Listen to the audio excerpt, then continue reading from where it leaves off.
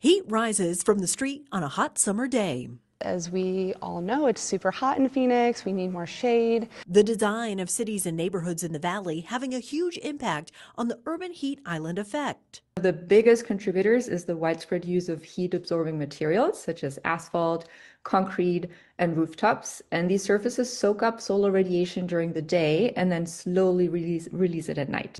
Another big contributor, heat generating sources. Cars, air conditioning units, manufacturing processes, all of these things release heat into the urban environment, and that further increases temperature. Dr. Erin Medell started studying heat after she moved to Phoenix from Germany. So if we want to protect people from the heat and design effective interventions, we need to zoom in and understand heat at the human scale, where people actually live, walk, or wait for the bus, or play in a park. Realizing there isn't a one-size-fits-all fix for urban heat islands. Increasing vegetation, trees, green roofs, parks.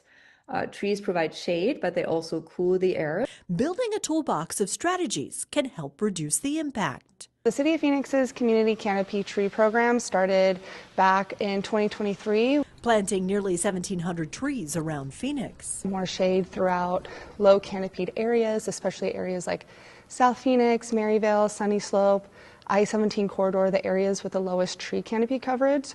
The program just received $10 million to continue to create cooler microclimates around the city. It provides a beautiful environment, it provides shade, provides better air quality. There's so many different benefits. Another strategy is to use high reflective materials for roofs.